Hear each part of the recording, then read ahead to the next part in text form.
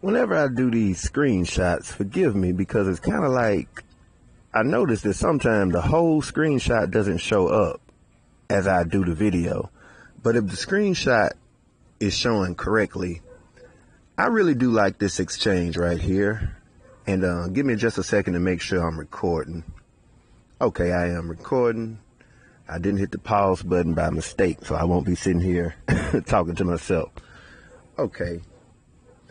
Look, let's read this. This is, and I'm going to tell you what they're doing. Now, it could have been that maybe, just maybe, Avery, or better yet, Ivy, jumped into this conversation. But I'm going to look a little bit deeper. And it sounds like to me they're arguing over black dudes and attractiveness and social worth. And what the girl up top, April Carafa, says is this.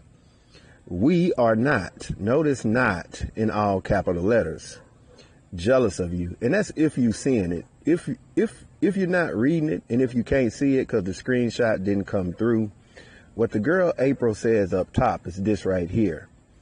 You probably seeing most of what she said, but in case you didn't see it all, this is what the white woman up top said, or either the white passing mulatto. We are not, in all capital letters, jealous of you. Y'all are rated least attractive physically as well as personality-wise. 75% single motherhood. Culturally violence toward one another. Nah, you can be mad, but statistics don't lie. Y'all walk around mad at the world, and it's for a reason. Look inward. We aren't jealous of you. Cope harder. Evie says, y'all age like milk, so y'all's opinions don't matter. If only you spend this much time thinking about how y'all can make peace with the sun. Now, there's a reason why I titled this video what I titled it. And I know that I could easily get accusations of being somebody that identifies with racial thinking, you know, because this right here is two absolute and completely different brains and minds. It really is. And let me explain it to you. Now, I'm going to say it like this. This white girl, April Jaffa, whatever, Carafa, she's hitting, in my view, on all 18 cylinders. Okay. She's making the point. The reason why she put not jealous in all capital letters, I hope you can see it up top, because she wrote in all capital letters, we are not jealous of you. And what she's saying is that you're coping. Like all the stuff that she commits to say after that she said, or let Evie know that she's not jealous of her. These are actually socially relevant things that affect me, you, Evie, and even this white woman who told it to her on a daily basis. She could be robbed, killed, murdered, raped by one of Evie's violent children out here, or from a child that came from a woman that looks like Evie.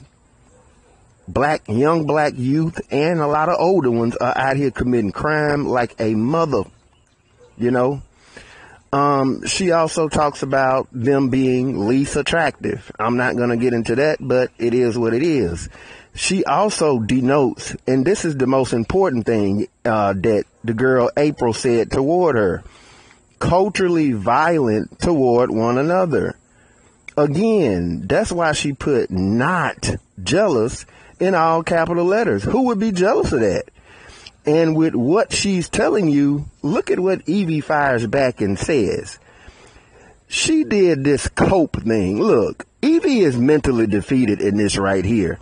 If you could transfer in a mental allegorical sense of thinking this exchange and make it into a fight, you know, a physical fight, Evie is backed into the corner. She's on her butt. And she got her left hand over her face, and she's desperately trying to swing with her right hand. You just got knocked the fuck down, and you damn near knocked the fuck out. And all that stuff about the sun, get the fuck out of here. What? White folks ain't worried about no sun, man. They ain't worried about that. That is some old black Negro shit that black people try to sit up there and say because they think. And it's really sad because I'm going to tell you what it comes from.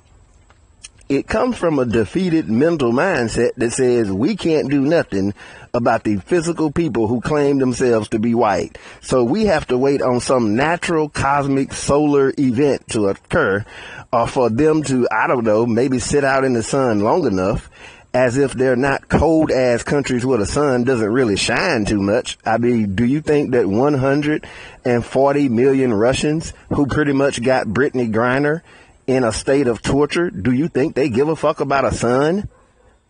As a matter of fact, the sun melting is going to make nations like Russia richer because now they don't have to drill through all that ice to get the oil. White people ain't worried about no sun. And I don't want to get too veered off, but that is just so weak and pathetic. And the thing about it is that if you go to this channel, to the community tabs or whatever, where you can find this thread at, right now, there are literally over 1,000 people commenting. And it ain't nothing but that, yeah, you go, girl. Yeah, you go, girl. You told her, girl. Girl. But I'm going to tell you what this really is before I shut this video down, which I'm finna do. This is really a upper caste woman slapping down a little black peasant woman. And what Evie is saying is that she's actually hurt because she tried to say that she typically doesn't respond to this type of stuff. Well, I'm going to tell it to you like this right here. Most of the time, she typically wouldn't respond because the typical person saying all this stuff would probably be a black male. So she's already got you under a naturalistic niggas ain't shit social standing. So it doesn't matter that you said it. You could find many of people saying this, but there's a very specific reason why she responded, because she's starting to hear it from, the white women, the upper caste women, and it bothers her because slowly, I don't think that they're ever going to totally break, because when it comes down to it, black women are just reliant upon white women.